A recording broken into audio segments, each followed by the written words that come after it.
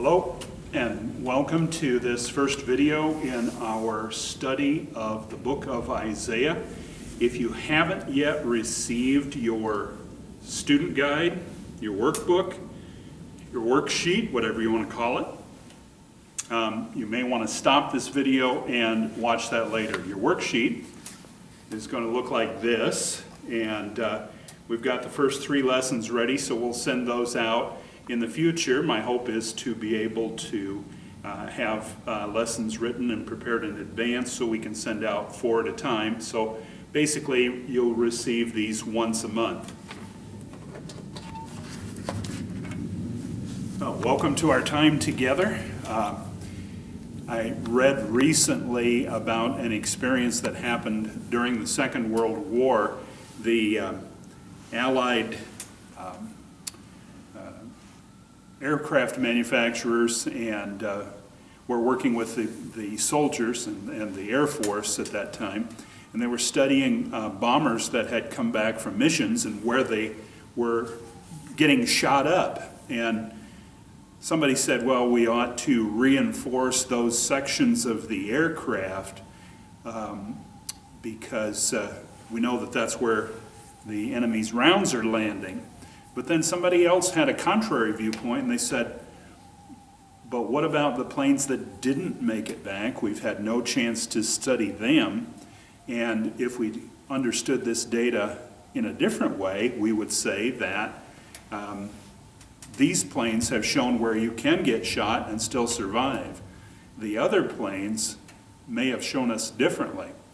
And so instead, they decided to reinforce the other areas of the aircraft, places in which the surviving aircraft had not been shot, on the basis of the idea that the non-surviving aircraft, in a way, were telling a story. So that's an example of a contrary way of thinking about things. And I think lesson 1 of Isaiah chapter 1, the prophet is inviting us to do some similar thinking. He certainly was inviting the people of Judah to do some backwards thinking, not morally, but intellectually, to look at their situation and instead of thinking that they were right with God, which they weren't, that their covenant relationship with God was going to keep them from suffering any harm, which it wasn't, that they should instead hear God's voice in His prophecy to them. So after a prayer, we're going to get right into it. Heavenly Father, thank you for this time together. Thank you for your word to us through the prophet Isaiah. And let us have open minds and hearts to reconsider what we might have thought previously, and to hear in this passage your call to repentance. We pray this in Jesus' name. Amen. So, let's start by opening our Bibles. I'm going to start by turning the ringer off on my phone, or try to. There we go. With Isaiah chapter 1. Now you can sit down and read this passage through in its entirety, and I suggest that you do so. We're going to kind of read a little bit and then explain a little bit, take it in parts. So, chapter 1, verse 1, the vision concerning Judah and Jerusalem. So here's the first question I ask on page 1. What is the subject of Isaiah's vision? He identifies it here for us as concerning Judah and Jerusalem. Now, having said that, the first part of this prophecy is actually directed to their neighbors to the north and their kindred in the nation of Israel. But the focus and the intended audience of Isaiah's prophecy is the nation of Judah, and particularly the leadership and the people in Jerusalem. All right, that Isaiah, son of Amoz, And so the next question is, what do we know about Amoz? And we don't know anything, really. The name means powerful or brave, and he is not to be confused with the prophet Amos, A-O-M-O-S. This is A-M-O-Z. He's not to be confused with that man. They're entirely different people. Some people have suggested that Isaiah had easy access to the leadership of Jerusalem because his family was of noble blood. But there's nothing in the book itself that gives us that information. Continuing in verse 1. During the reigns of Uzziah, Jotham, Ahaz, and Hezekiah, kings of Judah. These are kings, that reigned over the southern two tribes. And we know a fair amount about these men. Uzziah is a name that means might of Jehovah. And he was basically a good king, but he did not remove the high places where idol worship was conducted. So you kind of give him maybe a passing grade or a middling grade as a king. He was followed by Jotham. And when we look at the reigns of these kings in this timeline, you notice that these lines are jagged, and so the reigns overlap at times. And that's because, as in the case of Uzziah, Jotham, his son, was reigned with him, or was co-regent for a number of years. Looks like about 10 years. And then he reigned by himself for a little while, and then he shared his reign with Ahaz. So that's the reason that these are described in that way. That's not the kind of thing that we're used to, but it certainly happened in the history of Judah. Now, Jotham, same as his father Uzziah, was a pretty good guy, but he still did not remove the idolatrous spots on the high places. The name Jotham means Jehovah, or Yahweh is upright. They're followed by Ahaz.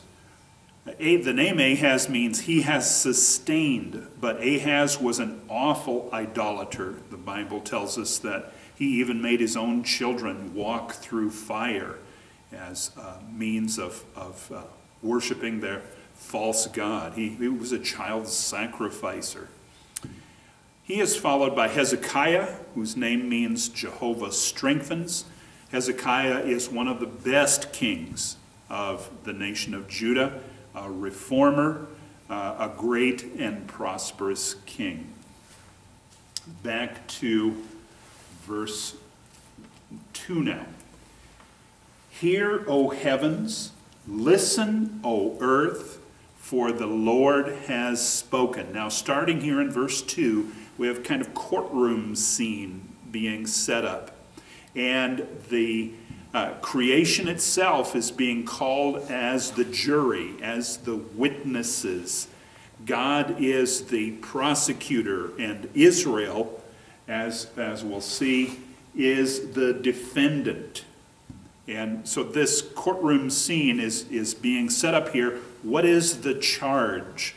The charge is rebellion and lacking understanding. Now, my question on page 1 is, how does Isaiah characterize Judah's behavior? I don't think it really matters a whole lot whether we say this is directed at Israel primarily or Judah primarily, this first section of verses, say 2 to 7. But instead, it's to God's people. And God accuses them of rebellion. Now, I reared children and brought them up, but they have rebelled against me. First thing God says. Verse 3, the ox knows his master, and the donkey his owner's manger. But Israel, now here's where we have Israel named specifically, does not know, my people do not understand. So we have the sin of a rebellion mentioned in verse 2. Then in verse 3, the prophet goes on to say, look, even a dumb ox. And you've heard that expression used of someone, dumb as an ox. Here's maybe where it came from. And a donkey, certainly not a great intellect, knows where it lives. So the prophet is really being very harsh here in condemning them, saying that they know even less than an animal knows, that they did not recognize and know that God is their God. And even these beasts, in a sense, know better than they do. Now we go to verse 4. Ah, sinful nation, a people loaded with guilt, a brood of evil doers. Children given to corruption, they have forsaken the Lord. They have spurned the Holy One of Israel and turned their backs on him. So the question on page 1 is, what terms does God use for Judah's sin, or the sin of Israel, sin of this people?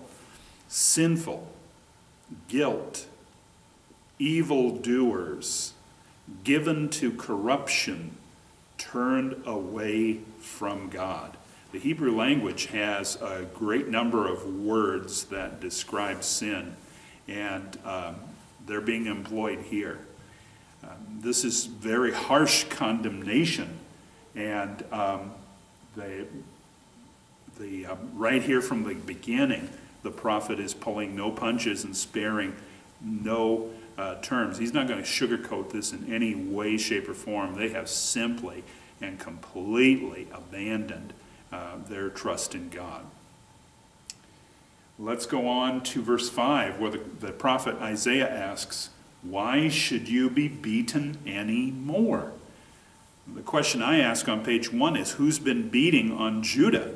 Well, I think there's two possible answers. One is immediately, and in the physical world, it would be Assyria had been making war against Israel and Judah. Babylon would eventually be Judah's conqueror. So those pagan nations and probably others.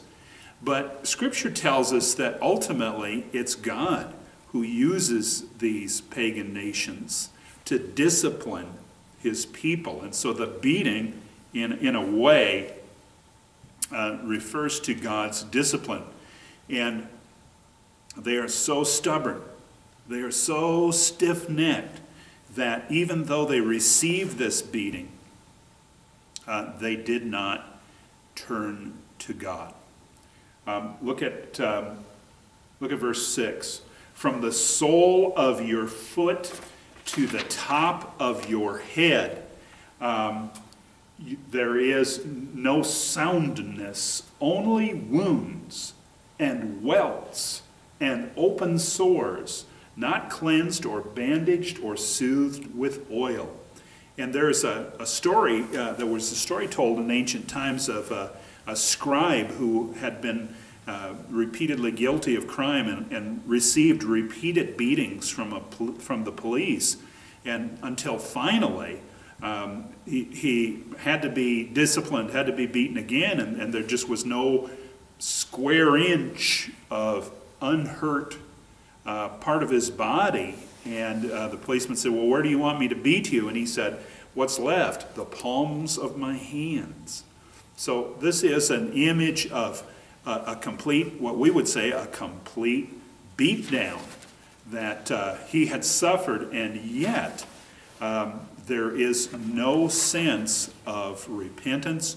There's no acceptance of wrongdoing. Instead, they are just sticking with their idolatry. Let's continue on. Your country is desolate, your cities burned with fire, your fields are being stripped by foreigners right before you, laid waste as when overthrown by strangers. So this is a national image, a sort of national version of the personal beatdown described in verse 7.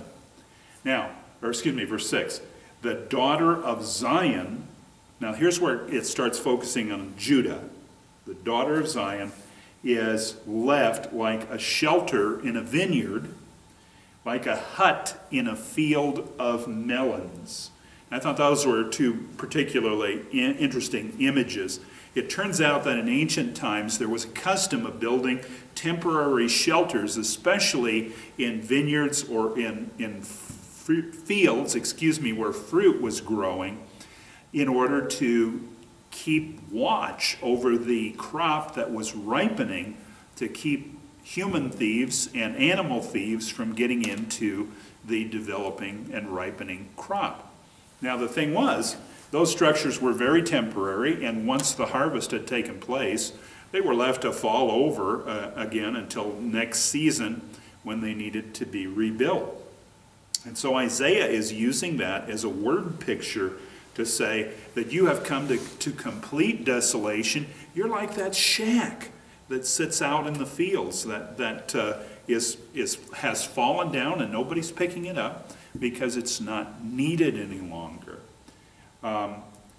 He goes on to say in verse 8 that they're like a city under siege. So these are some very desperate times that Isaiah is describing. And then he says in verse 9 something very telling. Unless the Lord Almighty had left us some survivors, we would have become like Sodom. We would have been like Gomorrah. In the book of Genesis, the destruction of Sodom and Gomorrah is described, and we know on the basis of God's dialogue with Abraham that Lot and his family were the only righteous people who were saved out of that catastrophic event. And so Isaiah mentions them here not only as an image of gross evil, and we continue to refer to them in that way, but also as an image of utter devastation. No survivors. There was nobody in the city at the time that the hail and fire fell from heaven that survived to tell of that experience.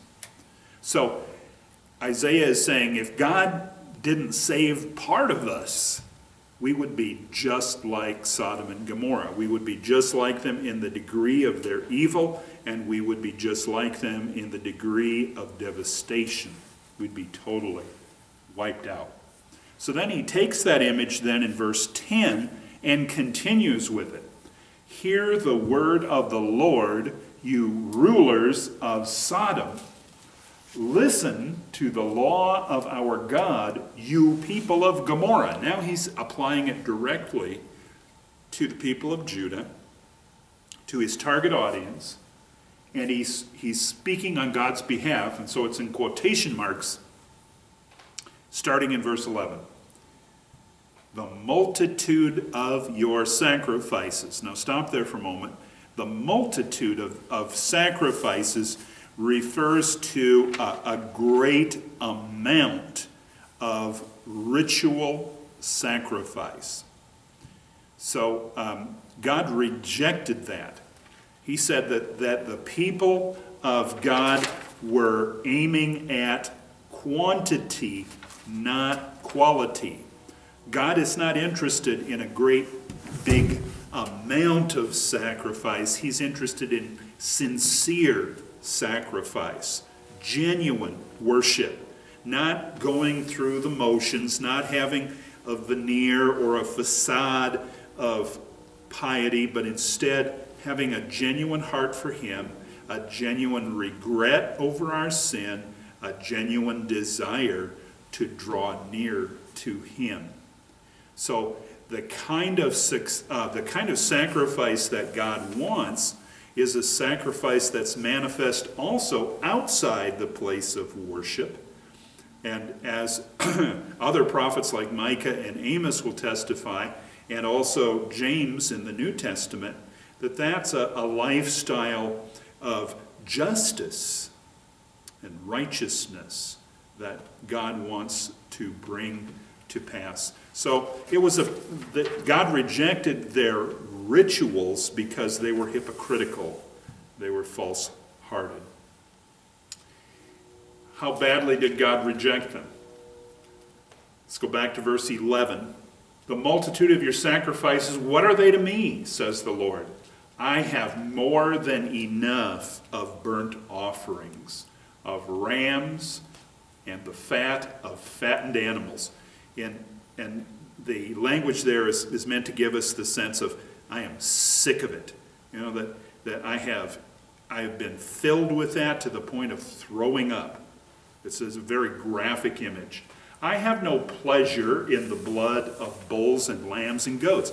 In other words, God is not appeased by these sacrifices. What counts is the attitude of the person offering those sacrifices. When you come before me, verse 12, who has asked this of you, this trampling of my courts? So the picture here that Isaiah is painting is that the people of Judah are in something of a panic. And they believe that by going into the temple and by making many sacrifices and many offerings to God, that the enemy at their gates will somehow be sent away, that God will be appeased. Now, friends, this is a very superstitious point of view, and it's an act of idolatry. In pagan cultures, people believed that human beings were created to serve the gods, that they needed literally to be fed by human beings, and that human beings were to use sacrifices to appease the gods. That is never the case in Scripture. In fact, the Old Testament law about sacrifice for sin was largely intended for accidental or unintended sin. Not for sins that we commit, but sins that we omit, the good that we didn't do, that we should have done. The sacrifice for sins was on the Day of Atonement. And God wanted an atonement of one's heart before he wanted all of this blood.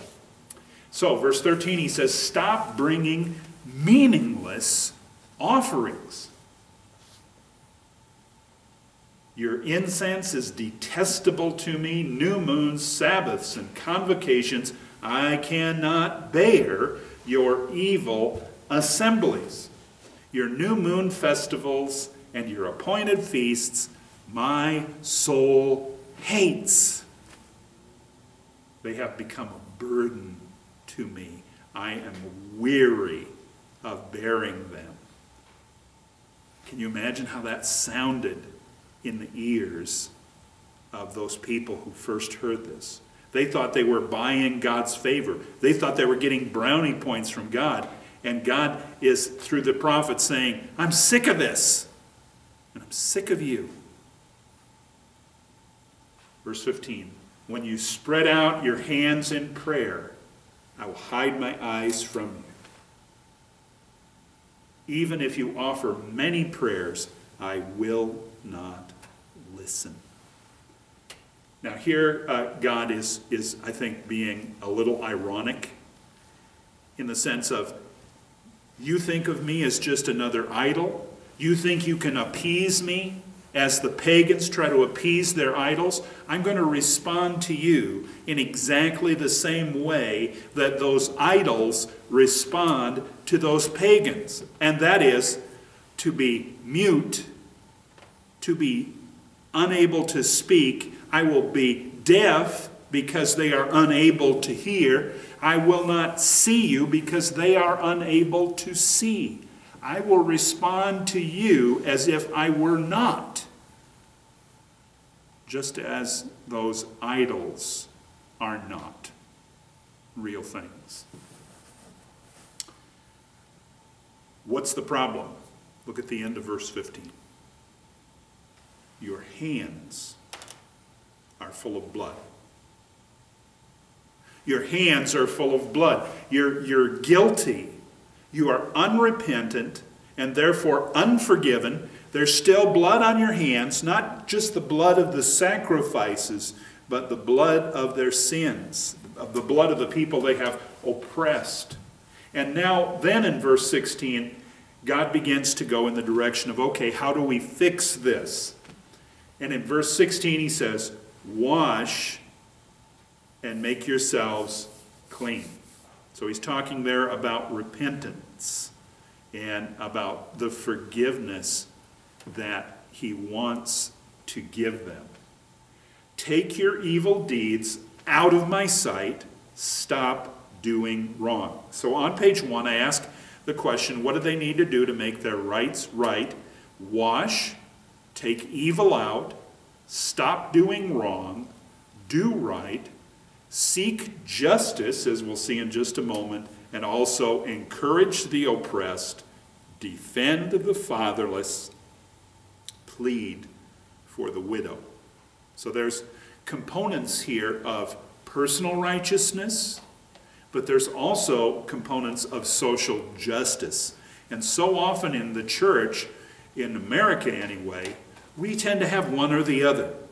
We emphasize personal righteousness, but we don't give much attention to social justice.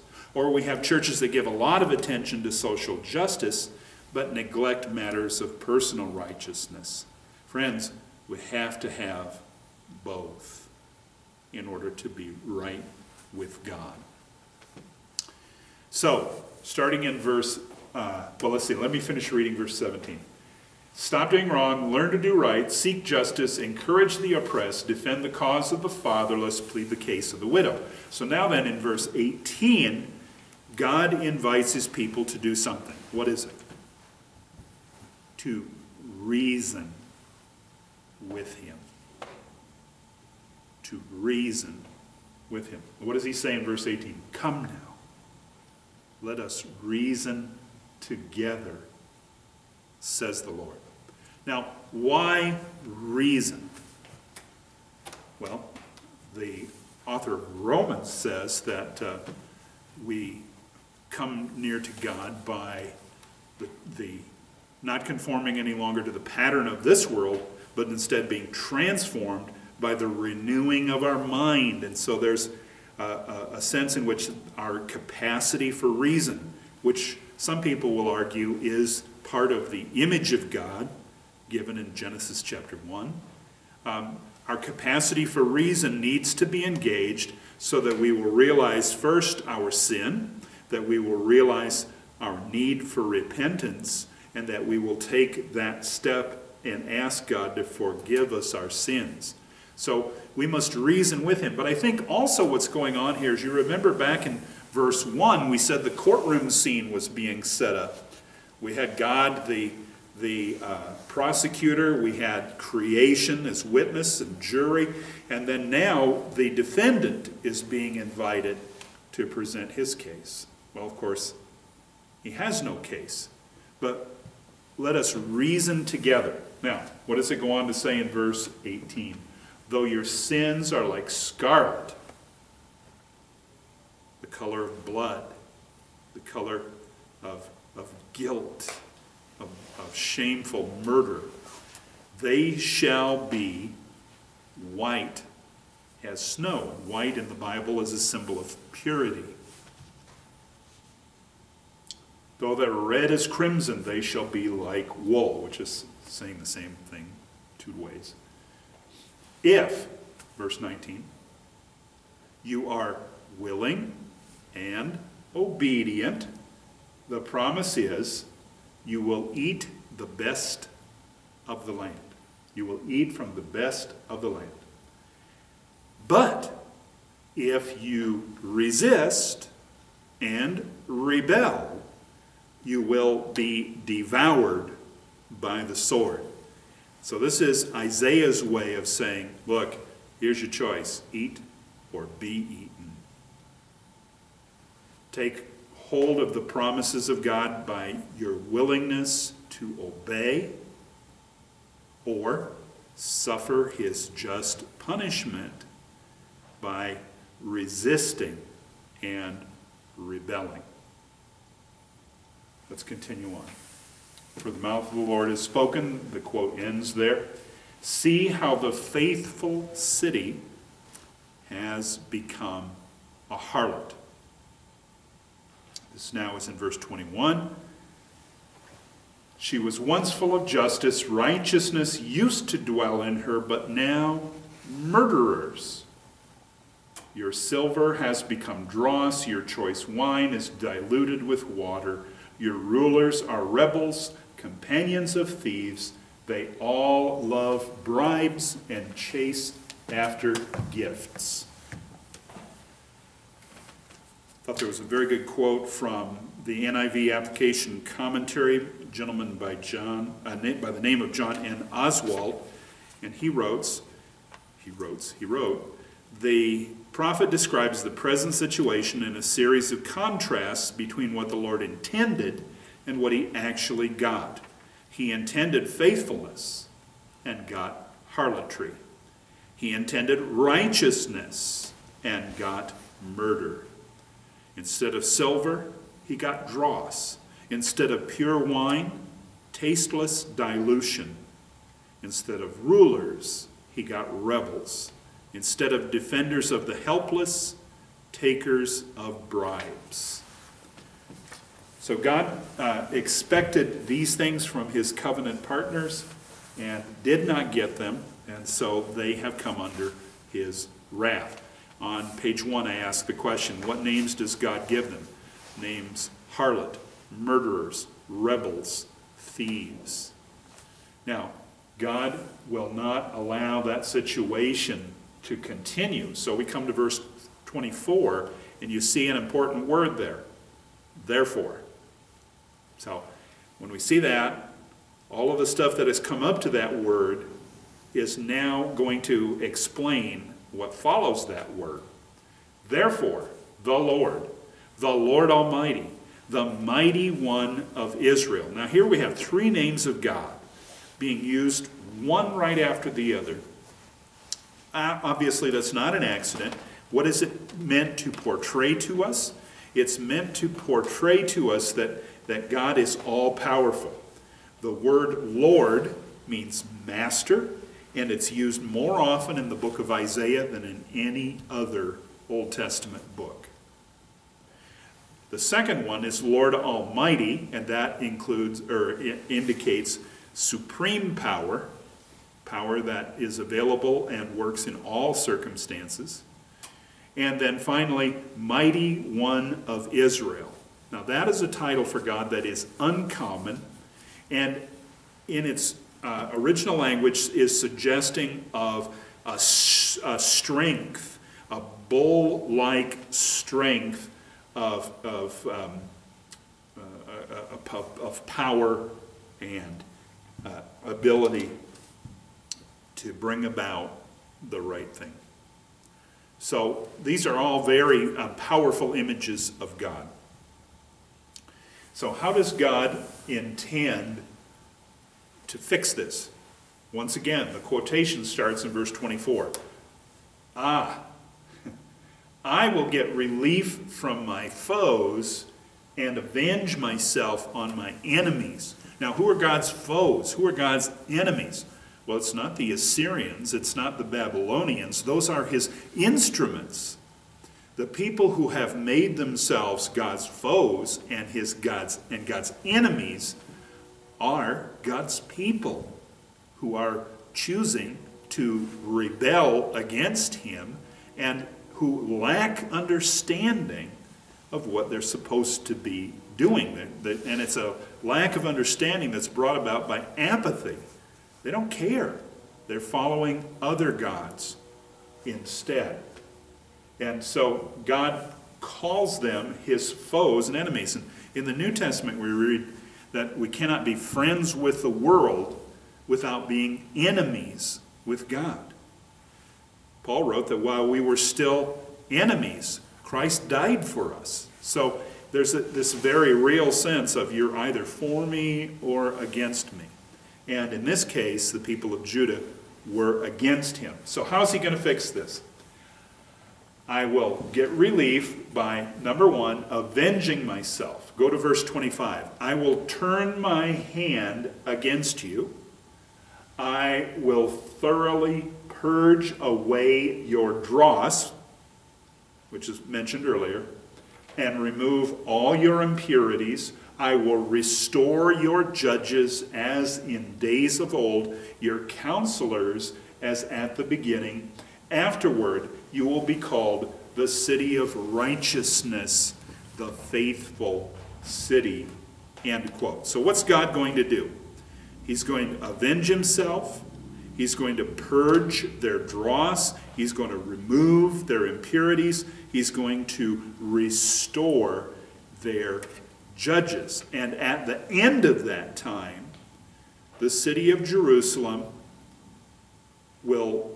her new names will reflect her restored character. City of righteousness and faithful city, because they finally got it. They came to understand what it was God wanted them to do, and they did it.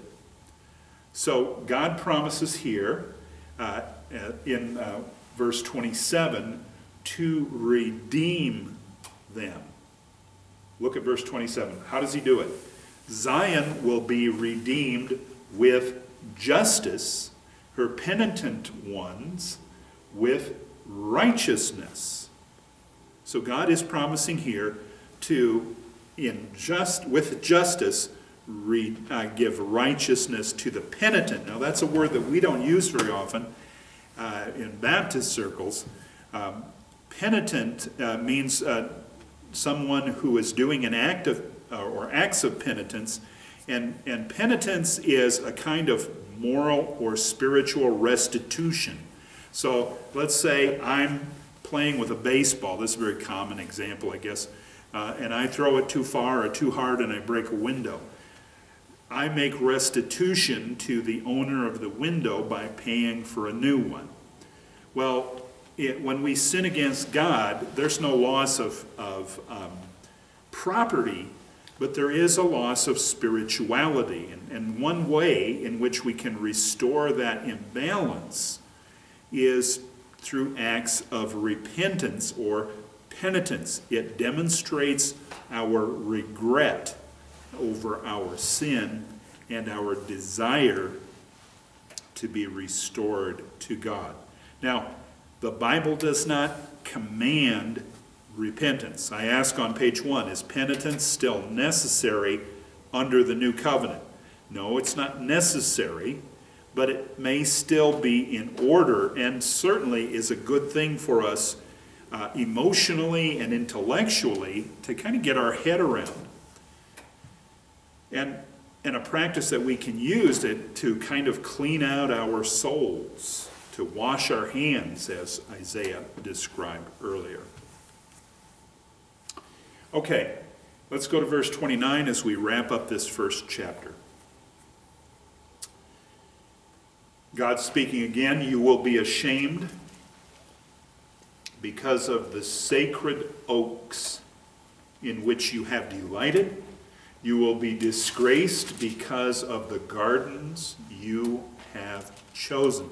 Now that sounds kind of strange to our ears. What is it about oaks and gardens that could be so bad? Well, in the practice of idolatry at that time, idol worshippers saw trees as being sacred, and open spaces, especially those on the top of hills, high places, could become outdoor altars and places for worship of those false gods. And so what we said earlier about Uzziah and Jotham not taking down the high places, that's exactly what Isaiah is talking about here. They were places where paganism flourished and idolatry was conducted. And so when God restores them, they're going to feel differently about those places. They're going to be ashamed of them. Why did we ever do that? Why did we have those places? Why did we worship those false gods? And the sacred oaks and the gardens are going to be an embarrassment to them. On to verse 30. You will be, now he's going to take that image and intensify it and personalize it. You will be like an oak with fading leaves. So the sacred oak becomes an oak with fading leaves. Like a garden without water, the garden now is no longer lush, it's no longer beautiful, it's in the middle of a drought and parched. Verse 31, the mighty man will become tinder, and his work a spark. Both will burn together with no one to quench the fire. Now, at the bottom of page 1, I ask the question, how is verse 31 a depiction of Judgment Day? And the answer to that question is found in 1 Corinthians 3:11-15, where, and we studied this extensively in Revelation, where the fire is a means of trying or revealing the quality of a person's life. It is a picture, in the Bible, of fire is a picture of trial and purification.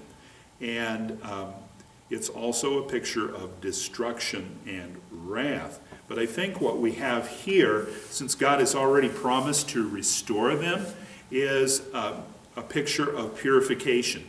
He wanted silver, they gave him dross, but dross can be burned off. It can be the silver melted and the impurity skimmed off the top. And so you need fire to do this. So this is a picture, I believe, not so much of wrath, but a picture of discipline. Now, for the wicked, certainly it is an image of destruction. And I think what God is saying to them and to us is we need to keep our focus on the present moment. Yes, we learn from our past. Yes, we think about our future, but we need to be mindful of where we are right now and what we're doing in this present moment. Page 2. Chapter 1 of Isaiah sets forth two great themes of this book: the sin of God's people and the promise of God's forgiveness and restoration. So in this sense, it is a very excellent introduction to the 65 chapters that are going to follow. Repentance is the means by which their lurid sins, and I meant that word lurid. Lurid means gross, it means offensive, it means over the top, disgusting. The means by which their awful sins could be made right. Now, this prophecy could have been very negative, and there are certainly parts of it that are very strongly worded, very clear in their condemnation. But there are also promises attached to the condition of repentance, and that's a positive approach. In the applications section on page 2, I'd like you to think about which of the accusations stands out to you, and then think about penitence. Think about your own life and how you are living and what God, may be identifying in you that needs to change. And then also to think about how we witness to people outside our faith. Do we approach them with some of these threats of condemnation? No, because these weren't directed to them. These were directed to the people of God. But we do need to let people know that there is sin, that there is bad news, in order that they might hear the good news as well.